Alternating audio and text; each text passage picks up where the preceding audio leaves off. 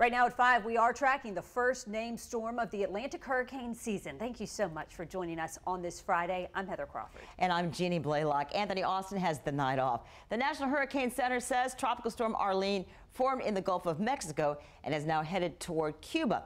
Meteorologist Robert Speta is tracking the storm for us tonight. And so, Robert, this storm is not expected to impact our first coast, right?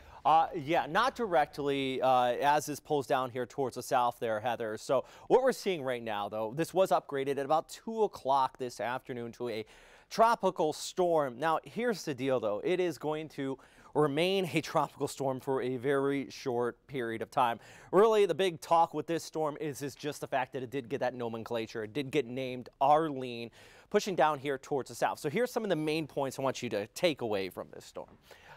Expected the weekend tonight. Maybe if you're watching our show here at 11 o'clock tonight, probably not going to be a tropical storm anymore. If it is, it's going to weaken overnight. Showers still in central and south Florida, though. Some of that outflow kicking up some thunderstorms out there south of I-4. And no direct impact here on the first coast. Now, I say direct because there is going to be some indirects in the extended forecast. And I'll talk about that in a second. But right now, here's your low-level center. And this was named when we got some of that convection that kind of wrapped into it. So you had convection, some thunderstorms over a low-level center. Estimated winds about 40 miles per hour. It got named. But reality is this is not the prettiest storm I've ever seen out here. Here's those thunderstorms from Tampa down towards the south. So Florida is getting a little bit of showers.